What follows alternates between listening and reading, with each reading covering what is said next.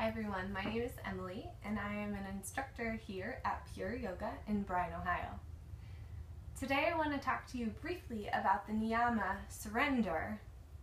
So this is not something that we come by easily, right? This idea of surrender, and how does that really look in our own lives? So on our mat is a great place to start in experiencing this giving up, this giving in, and surrendering. So one of the easiest places to really become aware of this within our yoga practice, our physical practice, is in Shavasana.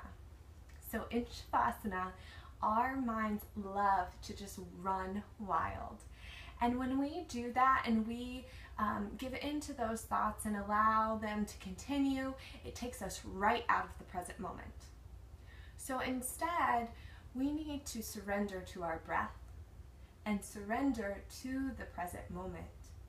And in that, our body then is able to then relax and refresh and take in the true purpose of that pose, which is a deep rest pose. So it's a great opportunity to practice surrender on your mat, as there are plenty of other opportunities as well, just the way you're working with your breath. And then the great thing is we take those things off of our mat and into our daily lives. So when we become scatterbrained and things are just running, are we then able to then surrender to the present moment and breathe there?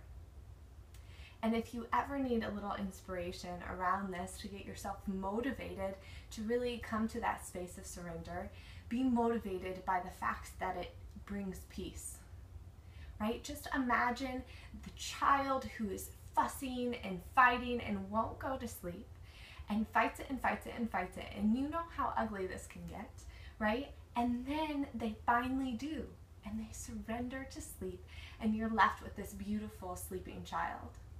So who do you want to be in that scenario? The child that's refusing to give in and is this ugly mess, or the peaceful child? So keep that in mind and continue to work with surrender on and off your mat. And I hope we'll see you soon at Pure Yoga. Namaste.